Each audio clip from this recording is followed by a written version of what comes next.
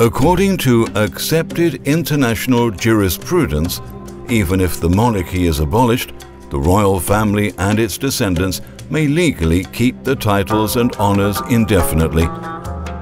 That's not only recognized by international law, but also by several sovereign countries, both monarchies and republics. The name Ghassan comes from the first Ghassanid state founded in 220 CE by His Majesty King Jaffna ibn Amir and comprehended parts of modern-day Syria, Jordan, Iraq, Lebanon, and Saudi Arabia.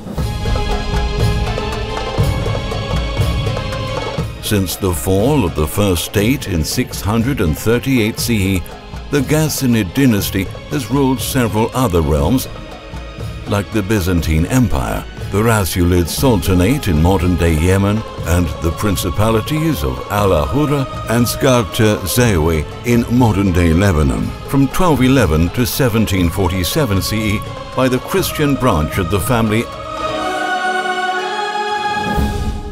and the Principality of Jabal Shammah, a transliteration of the surname Chemor or Hayil in modern-day Saudi Arabia, until 1921 CE by the Muslim branch.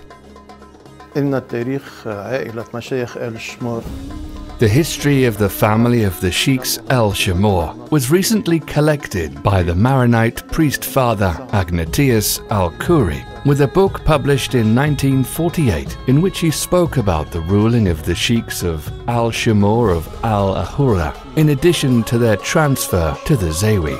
They ruled the region of the Zawi and spread in several villages like Kfer Hatta, Erdad, Rashin, and Quito, and their presence in Lebanon was due to their descent from King Jabela in Al-Ayam al-Ghassani, the last king of the Ghassanids.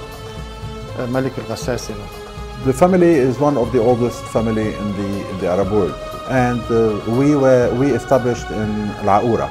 And when we left Aura, we went to the north, which we call the Zawi, and this is between Tripoli and Ehdin.